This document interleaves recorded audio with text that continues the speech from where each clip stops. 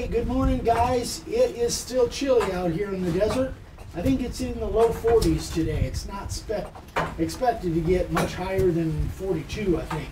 Anyway, that's frigid for us. I know for a lot of you that's a balmy day, but not for us. Anyway, so what I've done is I have, again, moving on with this, I have masked this off. These letters are inset. They're going to be white inset, which I very rarely do because I hate it, but that's what the customer wants. So we'll go through that process, but everything else is going to be black. So I'm using my primer. Now, again, because it's kind of chilly out here, I've had these actually in the studio and in front of the heater. So remember, in the summertime, I keep them in the fridge. In the wintertime, I keep them in a warm room to the point where, you know, I'm kind of temperature controlling that stuff. Anyway, so this is redwood. This does not have any sanding sealer on it. I generally don't find that that is necessary on a redwood unless you tend to overspray. But I try to avoid that when possible. Those of you that have watched for a while may have heard that once or twice. So I am just going to kind of hit all my high spots, and then I will turn it. I think I'm going to go ahead. This is again a two-sided sign. I'm going to go ahead and lay it on its side, or on its back. And then I'm going to. Oh, I put a nice deep bevel. I don't think you guys had seen that yet. That's with the 45-degree chamfer bit. I put a nice heavy bevel. I can't remember whether you guys have seen that or not. Oh, did I? I can't remember. Everything's a blur, a frozen blur. Anyway, so I'm just, again, guys, keep that can moving, and don't leave it in one spot where it pulls up. That's where you have a bleeding issue. So then I'm going to turn it upside down. Normally speaking, in the summertime, that would already be dry, at least here. But for now, I'm just going to go ahead and just lightly catch the bottoms of those letters. This can is actually almost empty, but that is going to do it for that side. So that is it for that side. I'm going to go ahead and do the other side off camera. Then we come back, we'll get into those white. All right, you guys, so the black is all dry. I've masked it off because I am now going to spray these white. I am going to use this Krylon primer. Again, it doesn't say primer / paint, just white primer. And I wanted to test it to make sure that it would work the way I wanted it to. And here's just a test piece. I just did some doodles on this same piece actually that came off of here. Anytime you experiment with something new, try to use the same material that you plan on your project. Anyway, this is 2 coats of the white. Normally I hate using white spray because it doesn't cover very well, but I found that this white primer actually covers pretty well with 2 coats. So it sprays pretty good, and it didn't bleed. I didn't get any bleeding in it with it at all. So I'm going to end up putting 2 fairly light coats.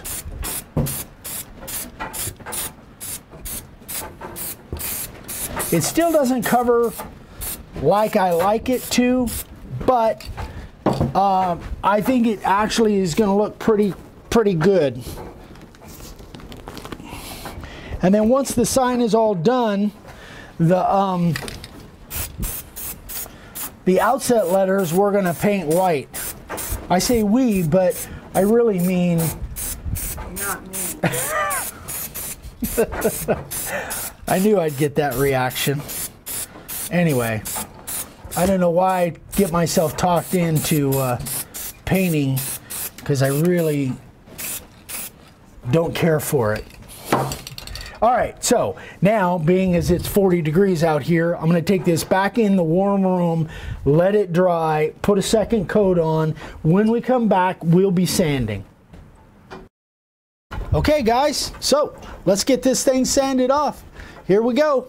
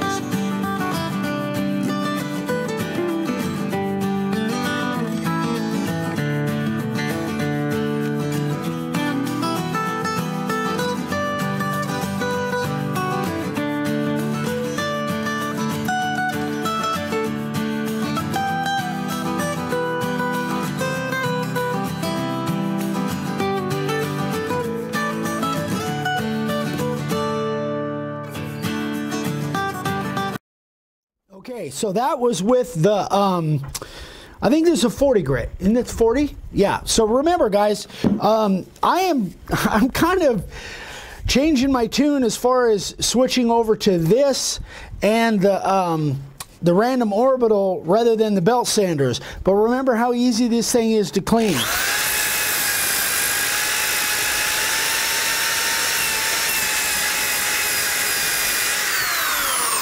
So this is one of those belt cleaners. Works really, really well. So now let's use the random orbital. And I think I've got an 80 grit on this random orbital. So let's do the finish sand.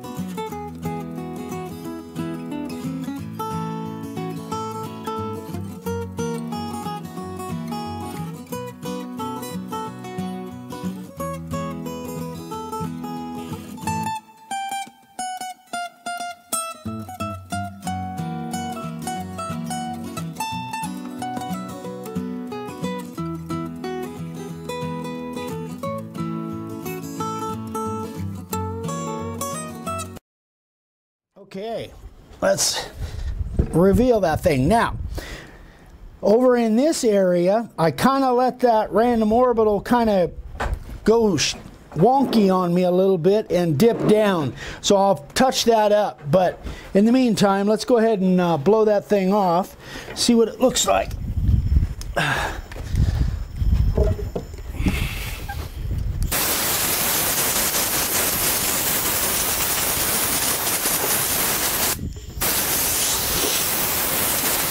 I'm still not a fan of white inset letters, but that's what the customer wanted. Now these are going to be white too. We're going to paint these white. So you can see that that it kind of, how that random orbital, I kind of let it tip a little bit on me, but that's all right. Easy to fix. We'll be right back and we'll fix that up. We're filming? Yeah. Okay. So, in an instance like this, that's where the Sharpie could come into play. Now I could use actually, wow, I didn't have my strings in. I meant to tuck those in. I'm glad that sander didn't catch it. That would have been embarrassing. I could use the primer and just spray it on a paper towel or on a Q-tip or something, or a little brush, and do it that way, but Sharpie's a pretty good match for this black primer. Down in your seal. Down in the middle of your C and between your, no, C down the bottom. C. Company. Oh, company. Yep. Got it. There was. Yep, I think I got it. That looks pretty good. All right, so that is pretty good. I may, you know, inspect that and see if I need to go over it with the 120. But now I'm going to go ahead and sand the other side, get the other side exactly like this one. Then we'll come back and do some finishing. All right, guys, so I was getting ready to put a finish on this thing, and the more I looked at it and the more I thought about it, I really don't like those white letters. And you know how they say the customer is always right? Wrong. The customer was wrong. So here's the deal. I called the customer and said, guys, I know you really wanted white on those inset letters, but trust me that they're not going to show up the way you think they are. We're going to do white here, but I said, you know, please let me spray them black. It's still your call, but you just don't understand. So they said, absolutely, Eric, whatever you think is right. If you think it'll look better with them black, then do them black. So I am going to spray these things. Here's what I'm going to do. I sand it off. I don't want to do any more sanding than absolutely necessary. So I masked it off, but there's one thing I did want to show you. I didn't warn you on this, babe. If you look, guys, look right in here. There's a little knot that I failed to fill in.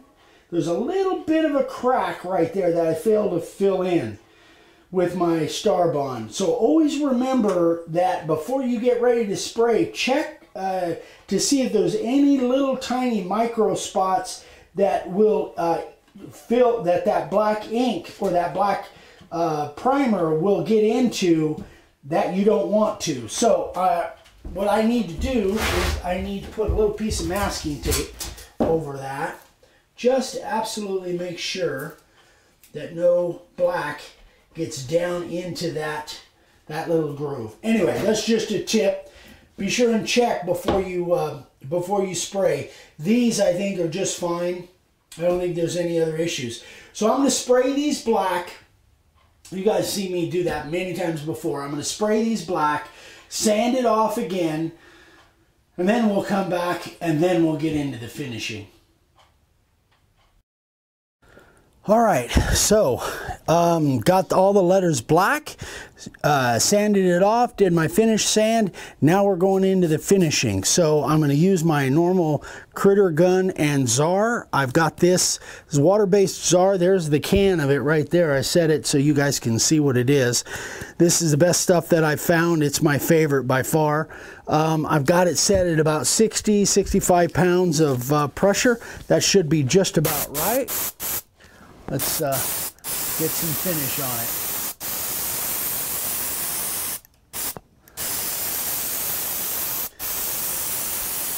Now here's one of the drawbacks of doing a two-sided sign.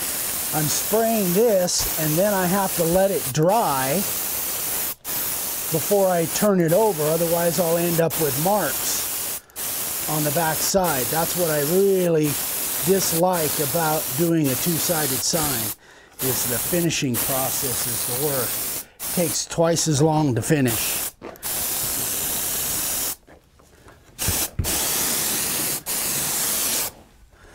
So there's the first coat. I'm going to go ahead and put a few more coats on this thing. And then when we come back, we'll get into, I'll go ahead and I'll do, once this dries, I'll flip it over, do a coat on the back side, on the other side. Then I'll just keep... I hope I got this good enough, guys. If not, I'm sorry. We're kind of out in the glare. But yeah, we're out in the, and it's kind of sun and shine and cloudy. Clouds, yeah. But anyway, so I'll just have to alternate it. Let it dry, alternate it, spray it, turn it over. Got to do that 4 or 5 times complete. But now you guys have an idea, and I've just got it sitting on little sticks down below. But again, once this dries, I'll turn it over, finish the other side, and then I'll do that same process 3 or 4 more times. And then when we come back, we'll paint those letters white. So we'll be back. Hey guys, all right, so we are almost wrapped up here. I've got 4 coats of finish on both sides of this sign. Again, I really don't like doing two-sided signs. They're really a pain in the butt. Sorry for my language, but they are. They're just a pain. So you have to be just super careful. It takes twice as long to get a finish on a sign. So you can see here, the sign actually came out really good. I'm very happy with it. But what you have to be careful of is when you're finishing one side, you can see I've got rags down to make sure that it's not leaving marks on the other side. So I left about 2 or 3 hours in between each coat on each side on this thing. But again, I used the Czar and the Critter. This is as good of exterior finish as I've ever used. I've had really good luck with it, but this will be a good test. Because this is someone right here local, so I'll get a really good idea of how this stuff holds up in the desert weather long term. So I'm excited to kind of see how it works out. Anyway, so we are going to come right back and we'll get into the painting of the letters. We're going to use the one-shot, but we'll be right back and get into it. Okay, so I've just got a little brush here. I've got the one-shot. I don't even know if that's showing up. The one-shot white. It's the white enamel one-shot. If you guys are new to the channel, this stuff is my favorite color, favorite paint to put on outset letters.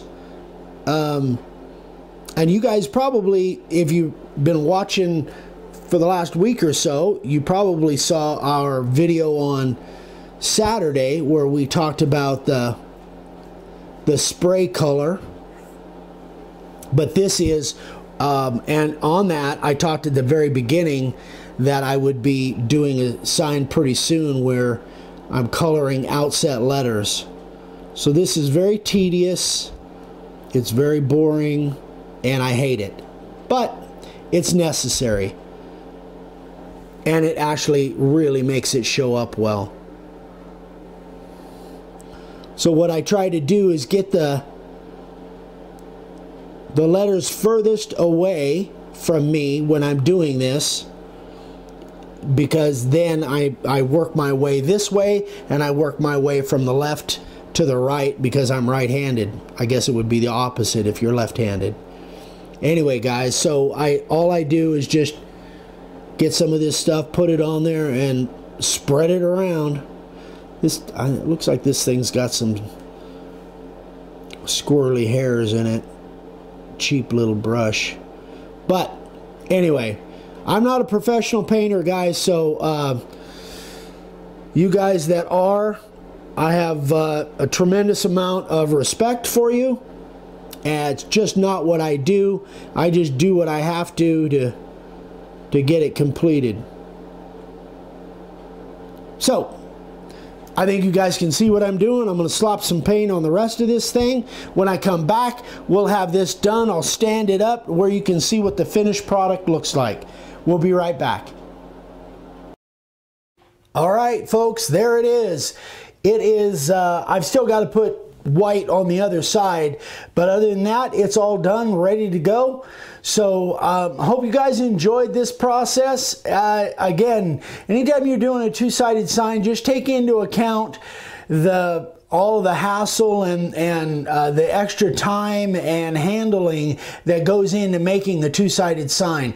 That's why I have said for years and years and years that when you're trying to price a two-sided sign, your customer may think that they're going to get it cheaper because it's two-sided, because you're only paying for material once, but it's not the material that makes the price of the sign more than your labor. So my advice is anytime you're pricing a two-sided sign, always, for me, it's always twice the price. And I'd rather have two one-sided signs, to be honest with you.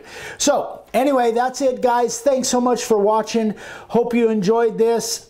Questions, email me directly, eric@makeawoodsign.com. I'm on Instagram every day, makeawoodsign. If you haven't subscribed yet, we'd love for you to subscribe. Click that little bell icon so you get notified. We do 4 videos a week. And there's the website if you have any need any supplies or anything. And that's it. We'll see you on the next one. Have a great one. We love you. Bye-bye.